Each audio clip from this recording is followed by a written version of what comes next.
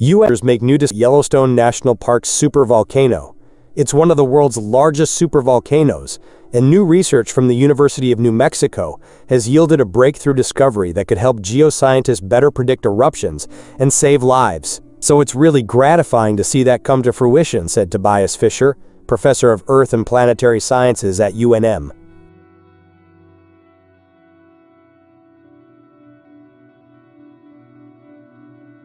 Fischer teamed up with a colleague to investigate Yellowstone National Park's volcanic system. Professor Brandon Schmant is the one who really started this project.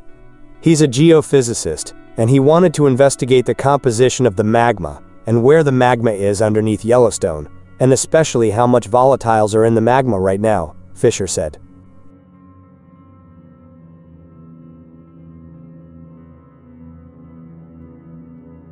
Fischer said Yellowstone's last volcanic eruption was about 70,000 years ago, and there's still a system under the park today. So the hydrothermal system has all these beautiful geysers, hot springs, mud pools that draw millions of people every year to come see the park and see these features, Fischer said.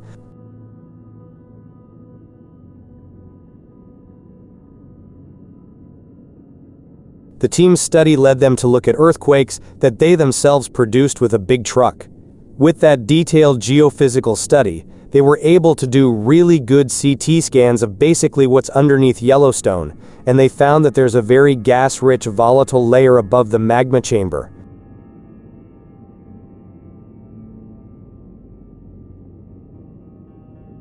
Fischer said that when it erupts, it's driven by new magma coming into the system.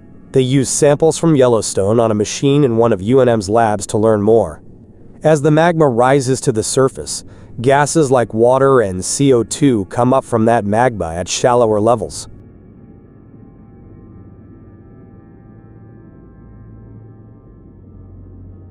Those gases migrate to the surface and then eventually collect at certain depths. The group figured out exactly where that buildup is happening, so they get a better picture of what's going on right beneath our feet. So this is a very detailed picture of the amount of water, the amount of pores, the amount of magma, and where exactly it is under Yellowstone and how big it is.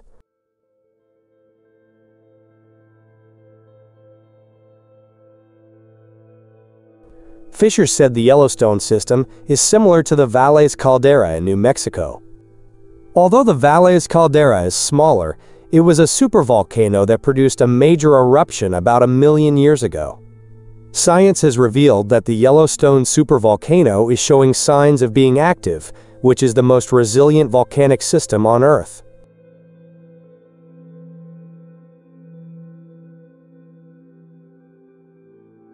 The study shows that scientists detected a closed magma chamber beneath Yellowstone National Park that is beginning to move, potentially causing significant geological disruption in the future.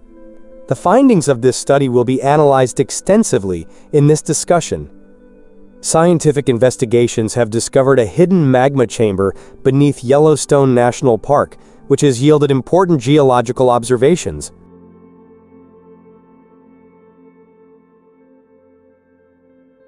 A layer of molten rock called magma lies beneath the park's surface, and its movement has scientists concerned about the potential for volcanic activity. Scientific imaging methods allow scientists to identify the presence of this hidden magma reservoir. Seismic tomography is an analysis technique that uses seismic waves to produce detailed images of an area subsurface.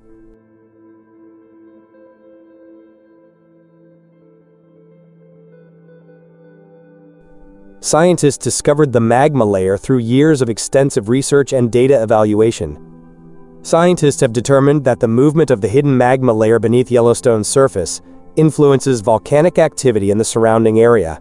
Effective protection of life and property depends largely on the combined efforts of scientists, government agencies, and public participation to respond appropriately to changes in the activity of the Yellowstone supervolcano.